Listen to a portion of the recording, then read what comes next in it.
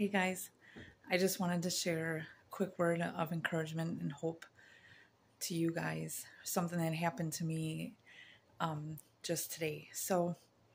I was looking at my Facebook memories, and there's a picture on there from 5 years ago when I was in Memphis.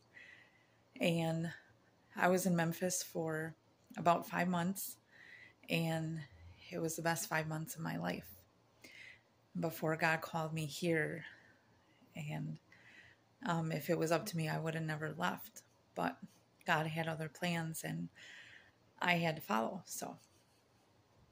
But every time I look at pictures of me during that time, it's always bittersweet because it was the best 5 months of my life. And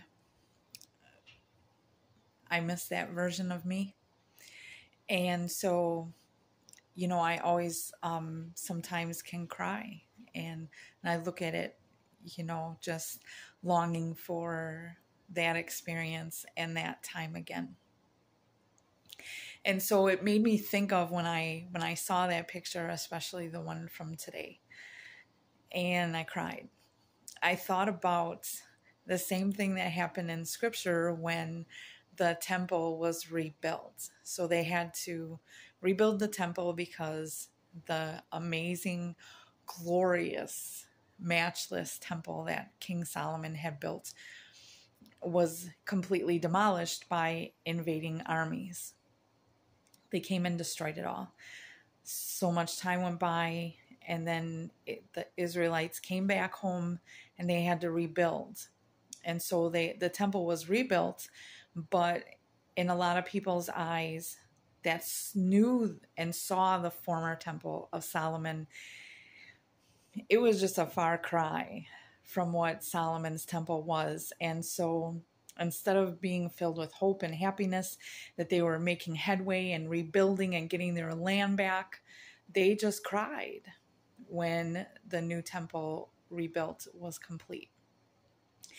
And God gave them a promise, and God spoke to them very clearly. And so he basically said for them to let go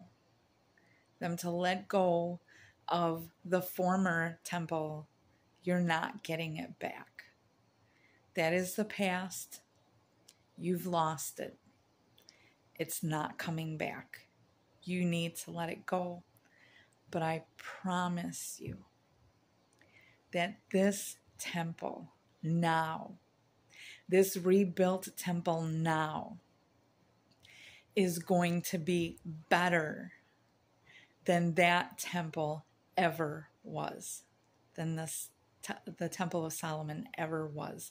Haggai 2, I believe it's verse 9, when God said that the glory of this latter house will be greater than that of the former. It's going to be better. You're not going to get that back. You're not going back there. It's not ever going to be that way again.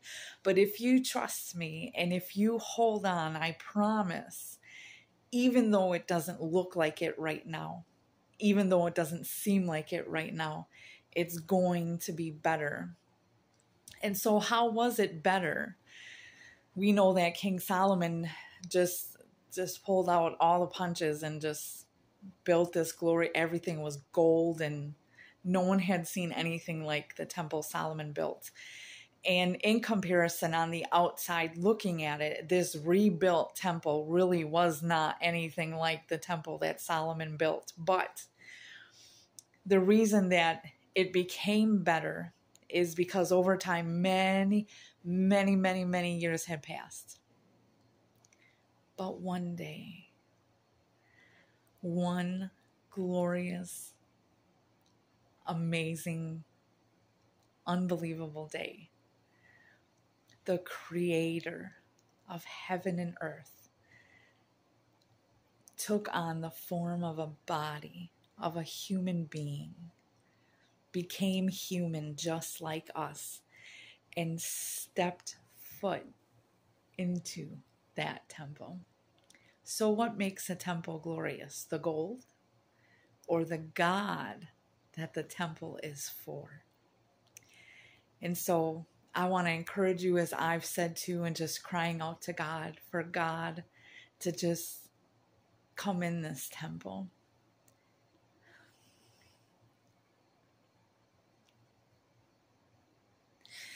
And make it better than it ever was before.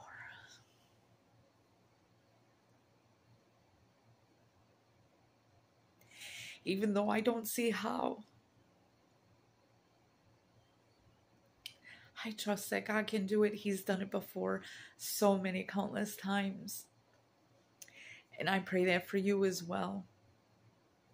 That God will just make this coming season of your life better than it ever was before, even though it doesn't seem like it and you can't see how. God is a way maker.